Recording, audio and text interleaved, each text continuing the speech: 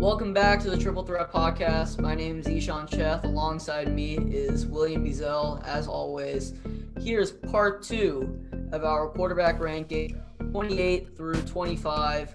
We have 4 QBs to talk about. And before we get into it, just a reminder to subscribe, like, and comment your thoughts, especially after the video. We'll be sure to get back to you. And also check out the website. We'll be releasing all of our position rankings, not only for quarterbacks, but for every single position in the NFL. I don't think we're doing long snappers though. No. And you can see more in-depth analysis, some of the stats that we go over. And there's also some other great NBA content on there, like why Joel Embiid is the most overrated player in the NBA. Sorry, Philly fans. I am Team Simmons. I think you are too, Will. Yes, I am. But if you want the too long, didn't read for the first part, we had Alex Smith, 33, Gardner Minchew, Jared Goff, Cam Newton, Mitchell Tribisky, and that leaves us at 28, where we have Sam Darnold. So, Sam Darnold, let's just start it off. He hasn't had time to really gel or really get used to the NFL. Whenever he has like a streak of 4 or 5 games, he's out for some reason. And the best ability is availability, and he just hasn't been able to stay on the field for long enough to do anything of matter. He's shown flashes of why he was picked 3rd overall, but he wasn't a great prospect in my eyes coming out. So he has a lot of work to do. But I think that if you were to trade for a team like San Francisco, Pittsburgh, Indianapolis next season, he could be really good. But he hasn't shown that body of work yet. So he's 7.6 intended air yard per attempt, but only 3 completed air yards per attempt or per completion. So a lot of discrepancy there. 17 passes thrown away despite 2 to 4 games less than anyone else ahead of him. So he might have been first in the league in throwaways if you were able to give the whole season. He has a lot of pressures. He's sacked almost the same amount of times as Joe Burrow was in the same amount of games. Dead last in adjusted net yards per attempt. Dead last in QB rating. Sam Darnold has had a lot go against him, but I think that he has the ability to do something. He's got a lot of talent, but he just hasn't shown it yet. And his receiving core was solid this season. I mean, we've seen a lot of injuries. Crowder's been hurt, Perriman's been hurt, Mims has been hurt, so he hasn't had a lot to work with, but there's 3 solid guys there. I know they weren't on the field at the same time. Their offensive line wasn't great. He hasn't had a lot to work with. I don't think he's a terrible coach. So if he goes to the right system, maybe he can be something, but I don't see him being a top 16 quarterback in his career. Wow, that's pretty harsh, especially for a guy that was picked ahead of Lamar Jackson and Josh Allen.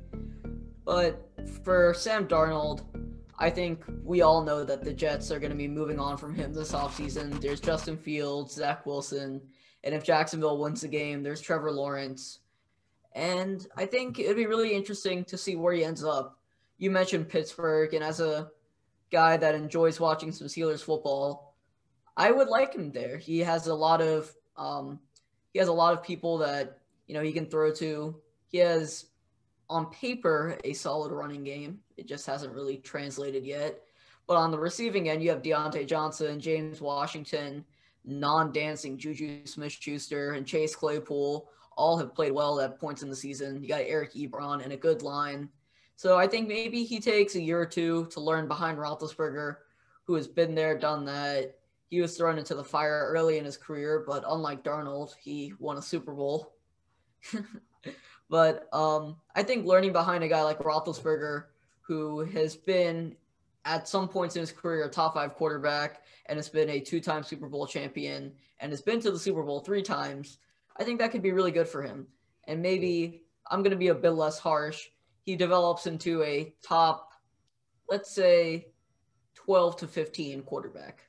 Yeah, if he were to go to Pittsburgh, I could see that happening. I guess that was a little bit harsh with that. I think at the right fit, he could be a top 12, top 10 quarterback. But in New York, he'll never, ever be that. So I guess it was a bit harsh with that. You're right. Yeah, especially with Adam Gase as his coach. No, it does not help. So another guy who has been off the field at times and has had some serious problems is Carson Wentz. I think that Jalen Hurts, would you say that he's the new longtime answer for Philly? He's a better fit. Yeah. So I have him at 27. And I think that right now, I have him as a top 10 going into the season. And I think that a lot of people did because he was exceptional last season with no offensive weapons at all. He has been an MVP candidate. He should have been MVP if he stayed healthy. If he didn't tear his ACL against the Rams, he would have been the MVP. But his problem is since then, he's been trying to play hero ball. He's trying to prove that he was the MVP and that he's better than Nick Foles, that he was the right choice every single play. Every single play he plays like the game's on the line, like his career's on the line. And because of that, his job is actually on the line now. Like he is the bench player, the bench quarterback by a significant margin the way Jalen Hurts has played. And as you've noticed, Jalen Hurts is ahead of him in this rankings. So I think that he's just trying to prove something every snap. And then that's just compounded with Doug Pearson's dreadful play calling. Just does not help him because Doug Pearson is just leaning into that aggressive mentality and just pushing it forward and forward. And what you're seeing that he's just not a good coach. Doug Pearson just wants to be aggressive way too much. And with Travis Fulgham as your number one receiver for most of the season, that's just not going to work. Mm-hmm. And then another problem that he has, he just doesn't trust his receivers in contested situations. Like you look right, guys like Alshon Jeffrey and Zach are so much better with Nick Foles. It's because Nick Foles trusts his receivers, even though they might not be open.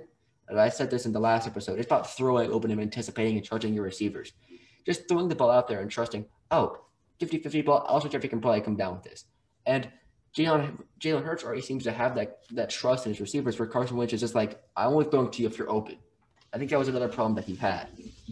And then some more statistics. He is first in intended air yards, but on completions, he is 1.3 lower. So that's a huge difference. One of the biggest differences in the NFL. I think like third or fourth biggest difference between intended air yards per attempt and intended air yards per completion. He only has 4 yards after catch, which is not great. I think that's one of the lowest in the league. That could be due to poor receiver play or bad placement, probably both of them. He's had shaky mechanics throughout the year, not consistent, which led to him being second in bad throws, which is probably compounded because he's just pushing it down the field way too much.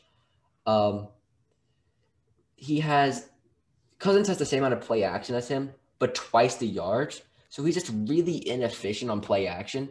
That could be attributed to the run game and coaching as well, but he's just not really being effective on the situations where he's being given to success because play action is designed for the quarterback to make easy reads, boom, pull the defense in, pull the receiver over the top. Like that's where the quarterbacks usually thrives in play action. Look at Baker Mayfield, Jared Goff. Guys that are pretty average, can be really good on play action. He's first in sacks. He hasn't 6 in pressure rate. So he's just not seeing pressure. He's not feeling it. And that's because he wants to push the ball down the field. He's holding on to the ball too long. I mean, he has decent legs. Like he can move, but he just doesn't want to get out of the pocket. He wants to throw the ball, and he's just aggressive to a fault. He's 5th in yards per scramble, but has only 12 scrambles. He has 12 scrambles less than Teddy at 24. So he's just staying in the pocket too long, wants to make a big play, getting sacked, getting hit, throwing interceptions, and that's just really coaching, mentality, confidence, everything is just going wrong for someone who has been a top 10 quarterback, and right now he's 27. Yeah, I think that the talent is there, and we've seen it in previous years where Carson Wentz has been a very talented quarterback, but a lot of football is a mental game, and it can be tough for a lot of players to adjust and prove themselves, especially after you do so well, and then another guy comes in after you get injured, leads your team to a Super Bowl win, and you're kind of forgotten about. When a lot of casual fans think about that season, they think, oh, Nick Foles led them to the Super Bowl. But you forget that Carson Wentz led them to a 13-3 record and placed them in the situation for Nick Foles to easily pick up on. So that really can destroy someone's mentality. I think that that's what we've seen here with Carson Wentz. I mean, you look at like the Falcons. Like mentality, I know you hate it, but I think that's a fair point. Like mentality is everything in the NFL. Yeah. Since going to the Super Bowl, I think they're 28-35. Yeah, we have not been able to mentally recover from that. You can just look at the front office and the decisions that they made, and they've just been in this frantic frenzy of trying to contend while our championship window just slowly closes with Matt Ryan and Julio Jones getting older, and I'm going to cry soon, so let's move on. But Moving on to number 26, Daniel Jones of the New York Giants. Statistically has not been the best, fifth to last in QB rating, 30th out of 36 in adjusted yards gained per pass attempt. But at the same time, he does get pressured a lot with a 28.5 pressure percentage. And that's kind of a testament to how bad that line can be. But he is a good scrambler, 8.1 yards per scramble. That's probably a little inflated by that one big run. It's not. He's just a really good runner. He is a good runner, though. But I like to see him run a little bit more. He's had 19 total scrambles, which is 15th in the league. So guys like Aaron Rodgers and Sam Darnold and Gardner Minchew are ahead of him there, just to pick three random names. So I'd like to see him scramble a little bit more because he is a good runner and has the capability to get yards on the ground as well. So what are your thoughts on Daniel Jones? I thought he had a better rookie season than I anticipated. I thought he was a second-round quarterback coming out, and I think that we saw that this season. I think that he's got a lot of potential. He's shown flashes of being good, but he has one of his big problems is just not sensing the pass rush, and that's why you see such a big fumble problem with him. I think he's averaged over a fumble per game through his career, which is just way too many. Like, you cannot be doing that. Like, that's Carson Wentz this numbers season. That's Jameis Winston last season statistics. Like, those are just not good. And then I think he has about 3 wins outside of the football team through his entire career. Like, he's just not contributing to winning football. I know his line has been really dreadful, but they put a lot of work into improving that. I know it hasn't paid off yet, but they've put a lot of work into that. He's got a decent receiving core. Darius Slayton's been really solid, and I just think that I like him a lot. I think Slayton could be a lot better in this and with any other quarterback. Golden Tate's solid, Sterling Shepard's solid, then Evan Ingram's solid. And then we see guys like Colt McCoy has been able to be as an efficient quarterback in this system. And then you just wonder how much does Daniel Jones offer over that. He's 5th to last in QBR or in QB rating. He's 30 at 36 intended air yards gained per pass attempt. He gets pressure a lot, as I said, 28.5% pressure, but he's an efficient scramble, as you said. So he's got some positives, he's got some downside. He can easily move up this list to be a top 16 quarterback soon. But I think that right now, either you have to strengthen around him or look at the Cardinals. I think that they're the prime example. If you're in the top of the draft, I mean, the Giants won't be, but they can get maybe a Trey Lance, a Kyle Trask in that draft pick. I know they're never going to do that. They're not going to admit they were wrong with Daniel Jones. And they haven't been wrong yet. Like, he's been solid, but he hasn't been that 6th pick. But maybe he's been the 16th pick. I think there's room to work with him. But yeah. So as of right now, I'm just looking at CBS. We have the Giants at number 10 in the mock draft. So I don't think Zach Wilson would be there, but he could be. You could maybe reach a little bit on Kyle Trask. But who do you see as a potential, draft target for the Giants if they do keep Daniel Jones going forward? You got to look at guys like Devontae Smith, Jamar Chase. Give him some weapons. I know Saquon Barkley was out, and that's a big part of their offense. Get another star receiver in there, get some separation for him to throw to. I think Rondale Moore could be a really interesting target there, and then Rashad Bateman. You just look at guys who can get open, get separation, make life easy for a quarterback. So Jalen Waddle, there's a lot of guys that can help. I'd go receiver help because you've already got some pieces on that line. Kevin Zeitler, Will Hernandez, Andrew Thomas. So you've got some pieces that you can work with. I think that you're probably going to want to go for a right tackle soon. I don't see a good option available at this point yet. I know I haven't done my draft rankings yet, so I don't have a lot of information on the draft, but I can imagine this would be a good spot for a Devontae Smith, Jamar Chase to come off the board. Jamar Chase is probably gone at this point, but if someone picked Devontae first, Jamar could be here. You'll get one of the two, I think, in my opinion. Yeah, I think that you could definitely get one of the two. Both have proven in college to be very great receivers and can translate well to the next level. And yeah, besides Penei Sewell, who will likely go to Cincinnati in the Better top go to 3 Cincinnati. Yeah, Joe Burrow needs him. I think the next guy up at that tackle position is Rashawn Slater out of Northwestern, and I'm not too sure if he can be that right tackle kind of guy. But him and Andrew Thomas could maybe work out. So that was the other guy that I was thinking of besides the receivers like Smith and Chase and Waddle or Bateman. I think that a good tackle might be. I think BYU guy Brady Christensen's pretty solid too. I think that he could be a sleeper in that 10th spot, but I'd probably wait on him a little bit. I don't know what the consensus is and where he's going to draft. Yeah, maybe if they make the playoffs and they slide down like 10 draft picks, that could big help difference a little bit. Yeah. So our final quarterback of the second installment is Drew Lock of the Denver Broncos. He played very well his rookie season.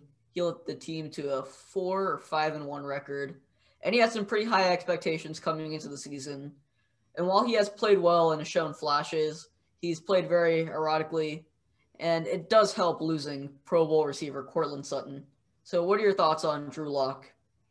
Erratic is the word, to say the least. He has the ability, as you said, but as we see it with Missouri and in a lesser extent in Denver, he wants to make the big play. He wants to be the guy to force everything. And when he was in college, I kind of attributed that to him not having a lot of weapons and just him having to do that to make that team's offense successful.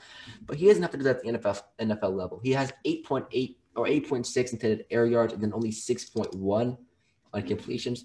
That is the biggest or second biggest discrepancy of 1.5 in intended air yards per completion and intended air yard per attempt. So that's just showing you that he's pushing the ball down the field a lot, but those deep shots are just not getting completed. I think that's a problem. I mean, you have a good deep shot guy in KJ Hamler. So I think Courtland Sutton's really going to help that offense get back on track. He hasn't had the health to be able to, just like Sam Donald hasn't had the health to like build into his season. Defenses love to blitz him because his decision-making is really, really poor against the blitz. So that's just where you got to strengthen on the offensive line. I know Garrett Bowles has been good, but you've got a lot of other issues on that offensive line to deal with. I think what Juwan James, the guy they signed from the Dolphins 2 years ago, opted out this season. So that was a big loss for them. But he was blitzed 100 and I forget the number, but if he played all 14 games, he would have led the league in blitzes. So the defenses know how to stop him. And he holds on the ball for way too long, 2.7 time to throw, which is the highest in the league. He's trying to do too much. He's trying to push the ball down the field. He wants to be that guy. You see in the interviews after the game, he's like, oh, I'm happy. I threw 300 yards. Go me. But you look at the Carolina game, pass rating of 149.2 against a decent secondary. I mean, he has the ability to be a really, really good quarterback. I think he has the ability to be a top 10 quarterback. Drew Lock has special talent. I think that he's a guy that fell to the second round kind of unfairly, but you look at between him and Daniel Jones. I mean, Daniel Jones could have fallen down there and it'd be a similar situation because it's a guy that's shown flashes and been able to prove to be solid. So I think that there's just a lot of value in that quarterback position, which is seeing a guy shoot up the draft. But I think that if you get the right offensive coordinator in there, I don't think Pat Shurmur's been the right guy. Just to slow him down, get the right decision making. Like if he was with Sean Payne in New Orleans, I know I'm probably gonna say that because I'm biased, but you get him with the offensive mind that likes to throw intermediate, well, not loves to, but has been able to adapt to his quarterback strengths. You can say, look, Drew Lock, be smart. You can throw deep. We'll call shots for you. But when we call shots, the guy's going to be open. You don't have to throw it if it's not there. If it's not there, throw the check down. Only throw it if you can make it. So, special talent, man. Special talent. Anything else, Ishna? Yeah. I was gonna be a little bit harsher, but yes, he is a special talent, and I think you're right. He does have a lot of mental flaws, and he was 9th in bad throws this year, despite playing only 11 games. So that kind of worries me. And in terms of on-target throwing percentage, he was dead last out of the 36 eligible quarterbacks, with only 68.6% of his throws being on target. So that's a pretty wide margin that I think he will fix over time. I mean, it's a lot of things there's a lot of red flags with Drew Lock, and you have to get someone in there to fix those, to get those mental mistakes out, because if he just slows it down, I mean, he went 4-1, only lost to the Chiefs last season in the snow. I I mean, it was a bad game, but I think that he has the ability. Get him his tackles back. He has two really good tackles to move forward with. He's got 3 really, really good receivers, 2 really good tight ends. He has the ability to be a really good offense, and with a good defense with Vic Fangio, I think this team has the ability to do well. And I think that you just got to slow him down, put him on a leash, because he should not be throwing the ball this deep. Only have like designed deep shots once every couple quarters. Like, don't throw a deep shot every play. You don't have to do it. You don't have to win everyone over every play, just like Carson Wentz. Yeah. So that wraps up our second installment in the quarterback rankings. We had Sam Darnold, Carson Wentz, Daniel Jones, and Drew Lock at 28 to 25. We had a few young guys and some more experienced veterans in this list. And I think these next couple of installments will be really exciting. So stay tuned. We're going to be talking about some rookies, some sophomores, and some older guys on championship contenders. So remember to subscribe, check out the website, and check out the first installment if you haven't already.